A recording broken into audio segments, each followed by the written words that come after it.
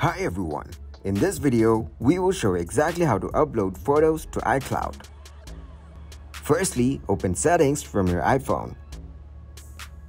Then open iCloud from the settings. Click on Manage Storage. Tap to open Upgrade to iCloud Plus. Here you can see different pricing plans through which you can purchase different features. Then go back and click on Photos. So here, make sure that iCloud Photos and Optimize iPhone Storage has been enabled. Doing so, you can upload photos to iCloud.